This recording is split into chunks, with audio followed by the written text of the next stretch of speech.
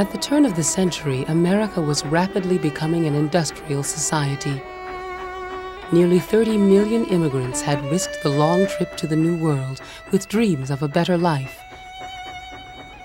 Many found their way to the textile mills of New England, where the opportunity was work with low wages, long hours, and dangerous working conditions.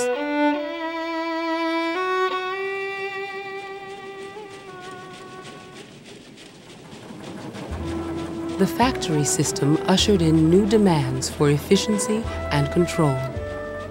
I regard my people just as I regard my machinery. Discrimination in the mills was widespread. Recruiting wagons, known as slavers, sought out young women and children who they could pay half as much as men. A family industry, they called it. I used to go to school, and then a man came by to my house and asked my father why I didn't go to work. The man said, "You give me $4 and I will make papers come from the old country which say she is 14. I went to work, and in about 2 weeks got hurt in my head. The machine pulled my scalp off. I was in the hospital 7 months. 1 out of every 3 mill workers died before the age of 25. Unions gained popularity among workers seeking better working conditions. The American Federation of Labor had won an 8-hour day for thousands of craft workers.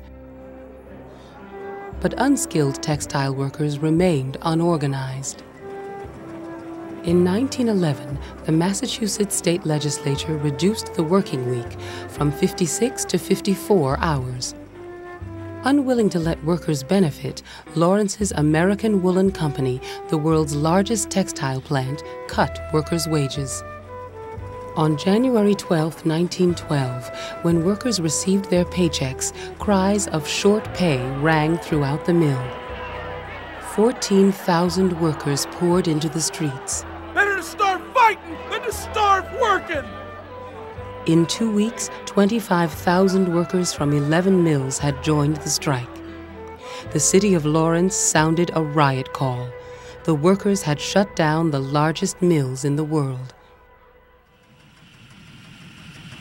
Mill owners kept their machines running, although no cloth was being woven, in an attempt to deceive the strikers.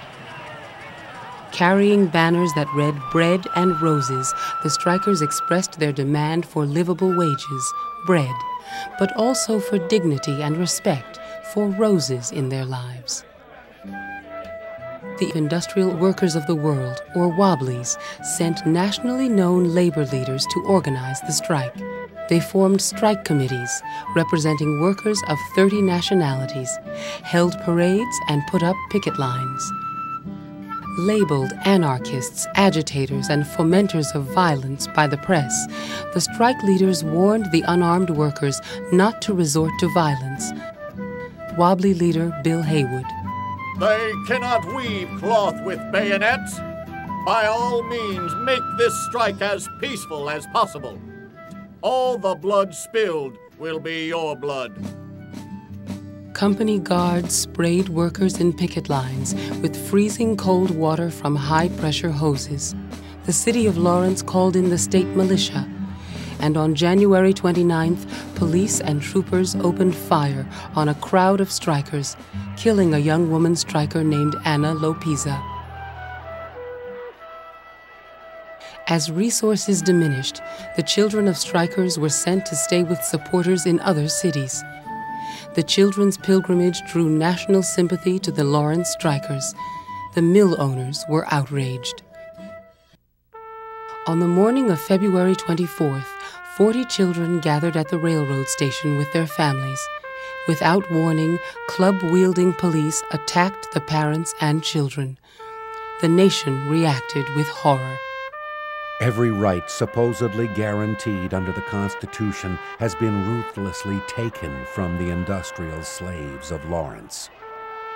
I would rather never again wear a thread of woolen than know my garments had been woven at the cost of such misery as I have seen.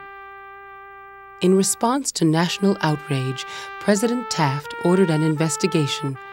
Many strikers, including a delegation of 16 children, testified before Congress about working conditions in the mills. With public support on their side, the strike committee made a final appeal. On March 12th, 3 months after workers had walked off their jobs, the American Woolen Company, speaking for all Lawrence mills, surrendered. 2 days later, 25,000 men, women, and children strikers gathered on the Lawrence Common and voted on the settlement. The workers had won wage increases, overtime pay, and rules against discrimination. You have demonstrated the common interest of the working class. In bringing all nationalities together, you have won the most single victory of any body of organized workers in the world. Though the victory was an example to textile workers in all of New England, the dream of one big union was short-lived. It would be another quarter of a century before industrial workers would form a union strong enough to win lasting gains.